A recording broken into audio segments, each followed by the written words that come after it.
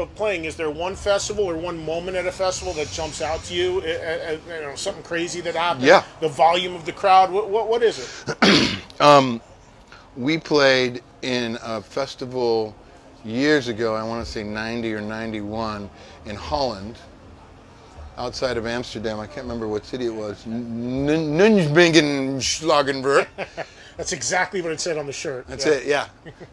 And we're playing, and pretty boisterous crowd.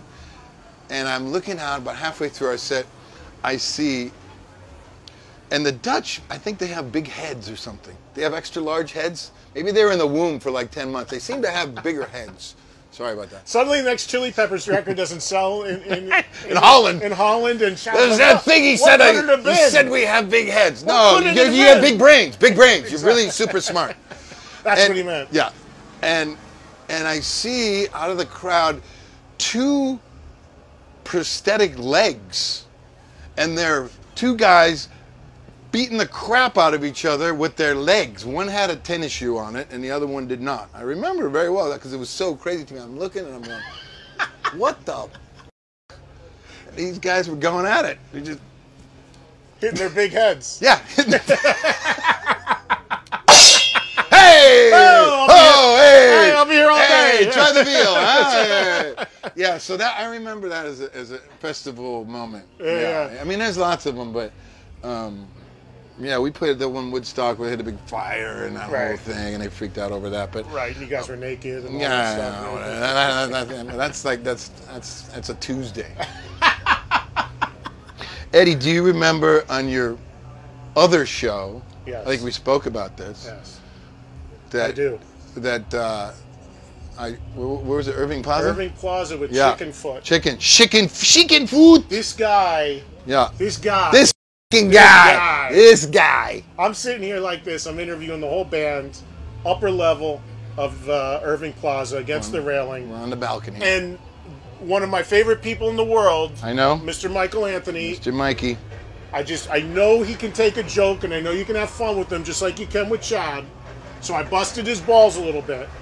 And Chad was so offended. I was so offended. Should we tell the joke that I said? Yeah, sure, if you want. So I said, so at that point... If you think it's a joke. It is a joke. See? I didn't take it that You know why it's a joke? It's a joke because he should be in Van Halen. Yes. That's why it's a joke. I agree with you. So now I'll tell you why. Now, there you go. So I'm standing on the railing and I'm talking, and it had just been announced that Michael Anthony, that Wolfgang Van Halen was going to be the bass player in Van Halen. So I said to...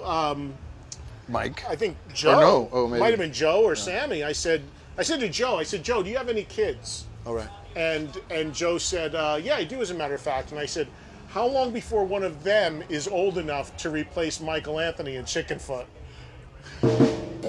And Chad. I thought that Chad was maybe a little over the line. Was it too much? Too much too soon. Michael's still sending me his hot sauce, and he still says he loves me. You know, because he can't sell. He has so much at home. It's like he can't even get in his bed. It's great. It's the best hot sauce. Seriously. It's so hot. You need. I think it says on the label, you need 2 assholes.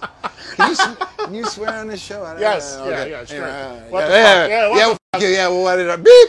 But anyway, so he Chad, said, go ahead. What do you do? Go tell. No, so I was so offended that I felt like I had to stick up for my bro, and that I was going to exit this interview because these stooges were laying into my fellow bandmates. So I decided to jump over the railing, and I really didn't take a good gander at how far down it was. It was really far. It was.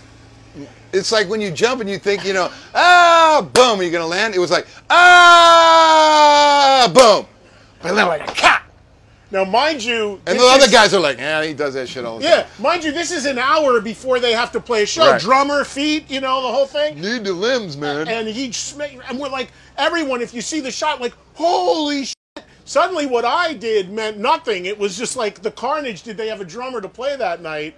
And you pulled it together. That was a hell of a drop, though, man. It was a good one. It was a good one. Thank you so much for taking the time, man. I really appreciate it. My friend. Chad Smith, everybody. Chili Peppers, one of the best guys you'll ever meet. Have a luck. great gig. Good luck with this whole thing, whatever this thing is. Nobody knows what it is. He's winging it, right? People in the audience say, he's been winging it for like 30 years. 35 When are they going to years catch next on? year. Been doing this When's 35 the other shoe going to drop? Soon. I feel it. I feel it's over. I feel I stayed too long at the party. All right, see you later. I'm going to play you out, man. Get back. Play me out. All right, here you go. A little something. I'll give you a little intro to Over the Mountain.